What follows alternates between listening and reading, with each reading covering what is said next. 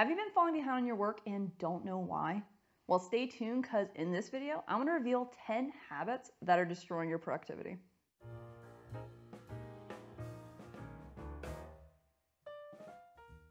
Hey, it's Allie here with another episode of Triple T, where I share some of my best tips and tricks to help you excel at work and reach your highest potential. And in this video, I'm going to share the 10 habits that are killing your productivity. Now more than ever, there's this growing pressure to be everything to everyone in as little time as possible. And because you're dedicated to your work, you overexert yourself to meet these demands. The problem is that this may have caused you to form some unproductive habits in the process, and you might not even know it. Unproductive habits have a nasty way of disguising themselves as strategic tools to help you survive chaotic work environments and reach unrealistic standards. But once you rip off the mask, you'll find that these habits are wasting time and keeping you unnecessarily busy. I know from personal experience that it can be challenging to spot which habits are unproductive, so to make this process as easy as possible for you, I'm going to share the 10 habits that are destroying your productivity. These habits are well known among experts for ruining even top performers' productivity and have the scientific backing to boot. Now, many people tend to exhibit several of the habits I'm going to talk about, so to help you figure out which habit to tackle first, I've also ranked these habits from least to most unproductive. So make sure to stay until the very end because I know many of you are going to be shocked by my top 3. Now, full disclaimer, even though I relied on my research and practical experience to determine this ranking, it's still my opinion. So if you have a different ranking, that's perfectly fine. You have your experiences too. So make sure to share that experience in the comments below because I'd love to see it. Otherwise, sit back, relax, and grab a drink and we'll get started. Habit 10, resisting change. It's normal for people to want to resist whenever there's a new change. Change can be a pain in the ass, and the change is never guaranteed to be better than what you're doing before. But before you start plotting every way you can oppose this change, hear me out, because you could be hurting your productivity. Not only are you wasting time and energy fighting a decision that's outside your control, but you're slowing down your team's progress by not making the necessary changes. On top of that, you could be rejecting something that benefits you later down the road. Now, to be clear, I'm not saying to roll out the red carpet when you hate what's going on. But what I am saying is to pick your battles wisely and be honest with yourself. Are you resisting this change because it's a bad change or because you don't want to do it? If it's the latter, then your time and energy may be better spent on your work than arguing with management. Habit 9, act before planning. It's tempting to dive headfirst into your work the moment you roll into the office, especially if there's something you weren't able to finish the day before. But doing so can actually hurt your productivity. Sure, you have a clear direction now because you're continuing your work from the day before, but what do you do once that's done? You have to pause and think about what to do next, which is only going to overwhelm you, kill your workflow, and waste time. In one study, researchers examined employees over a 10-day period, and what they found was that employees were more productive when they spent more time planning their day. So the big takeaway from this is that planning matters. Without it, you're throwing away your time and getting less work done.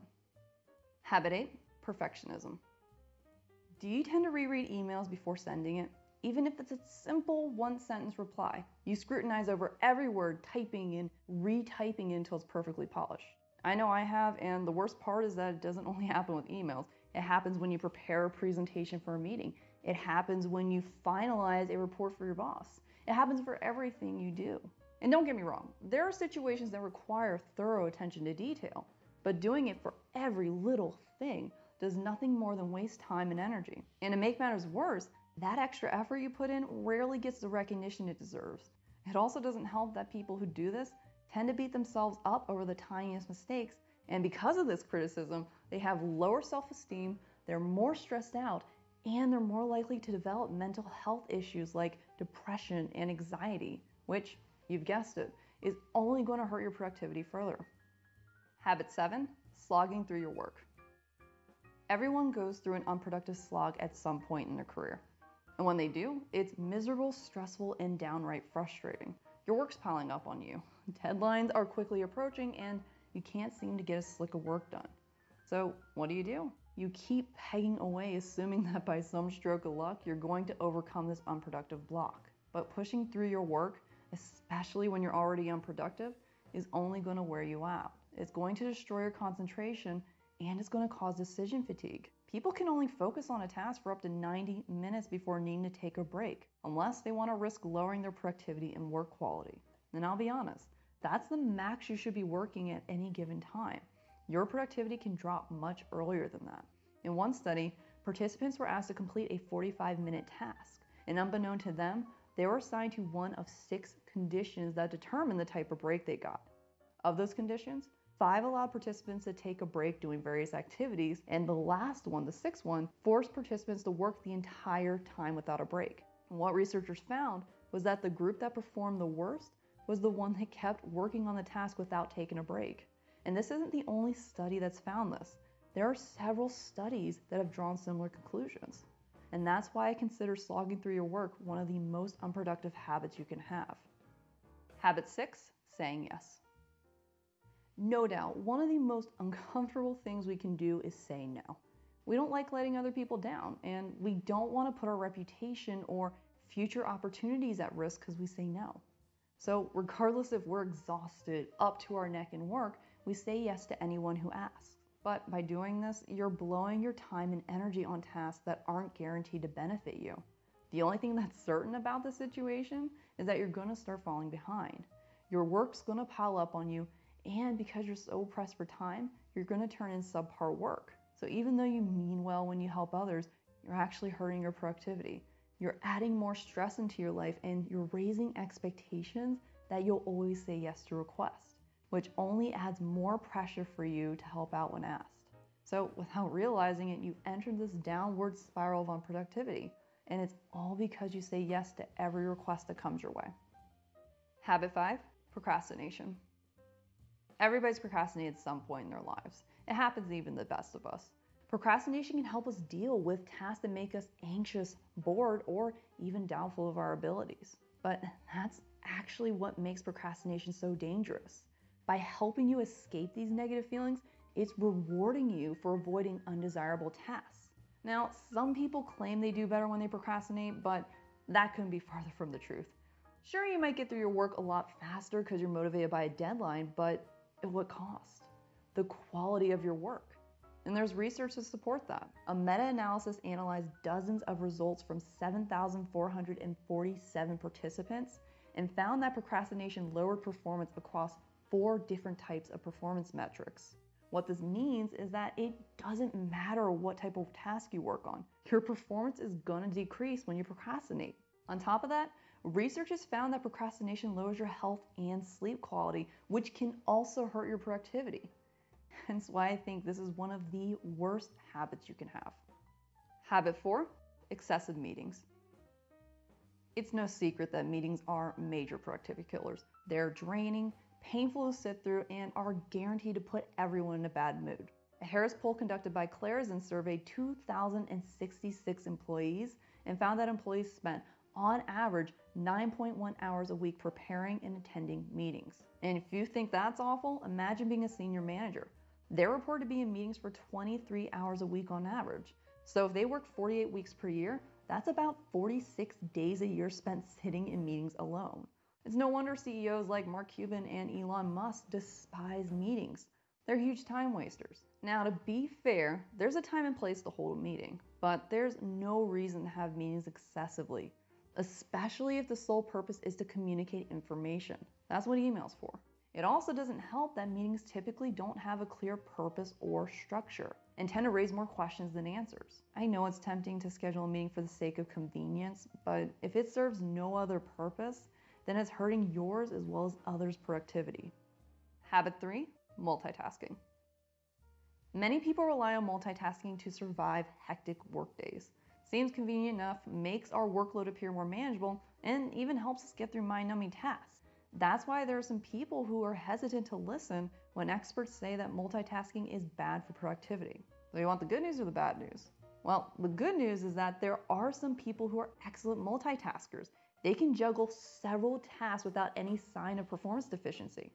The bad news? Chances are you're not one of those people. It's estimated that less than 3% of people can perform equally well doing one task or several tasks at once. So what does that mean for the rest of us? It means that every time you switch tasks, it's going to take more time to focus and you're going to make more mistakes. Now, The impact these things have on performance might not seem apparent at first, but over time, these things add up. In fact, it's estimated that shifting between tasks can cost people up to 40% of their time at work. That's about 3 to 4 hours of your day, depending on how long you work. That's why I think multitasking is one of the most unproductive habits you can have. Habit 2, ignoring your needs. In today's hustle and bustle culture, employees are expected to work harder for longer periods of time. And this has only gotten worse after COVID.